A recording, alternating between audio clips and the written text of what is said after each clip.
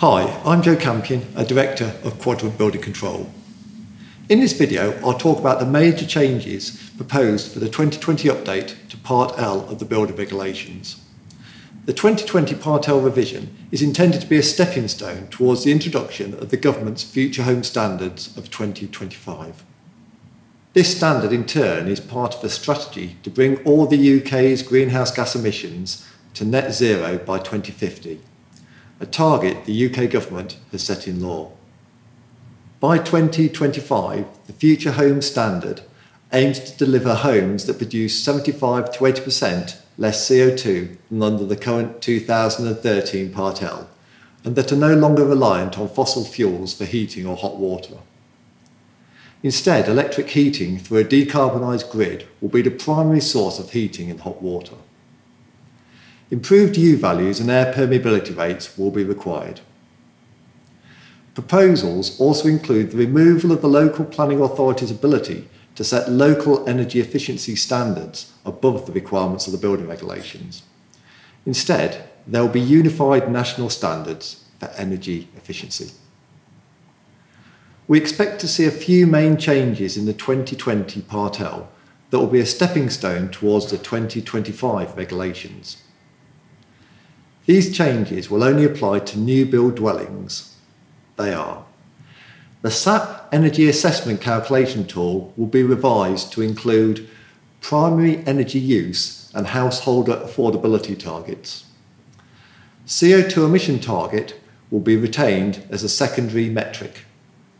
Uplift in fabric insulation standards and efficiency standards for heating, hot water and ventilation systems. These are the proposed U values for new build houses under the 2020 Part L1.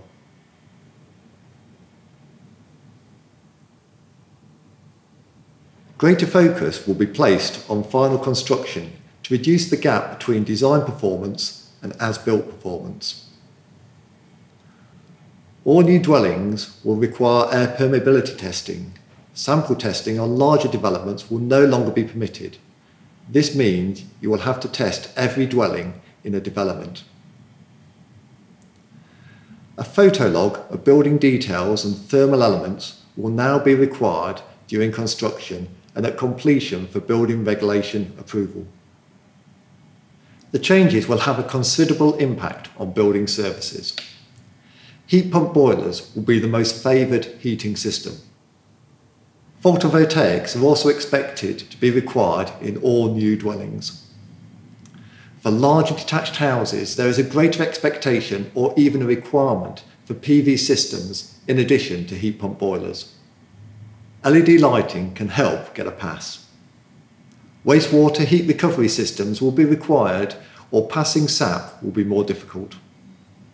It will be harder to achieve a pass with electric panel heaters, except in small apartments and very well insulated homes with PV systems. It will be extremely difficult to achieve compliance with oil or LPG boilers. For dwellings without a mains gas supply, electric heat pump boilers will be the only viable source of heating. It should still be possible to achieve compliance with gas boilers, but will be harder. Within Part L, the expectation is that low temperature heating will be specified for all new dwellings. This is where the supplied temperature for central heating water lies between 45 Celsius and 55 Celsius, instead of between 75 Celsius and 85 Celsius, as with traditional heating. This works well with heat pump boilers and district heating systems. Oversized low temperature radiators or underfloor heating will be required.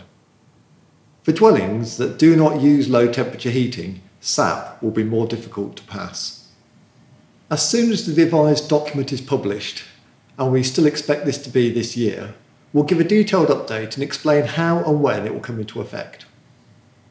One thing that we believe is likely under transitional provisions is for multiple dwelling applications, such as larger housing sites, construction on each dwelling will need to have commenced by a specific date for the current Part L to remain applicable. We'll keep you posted on further developments in our newsletter. You can sign up to this at the link below. If you have any questions about the changes to Part L or any other building regulation issues, please contact us on the number that's on the screen now. Hope this has been helpful. Thank you very much for watching.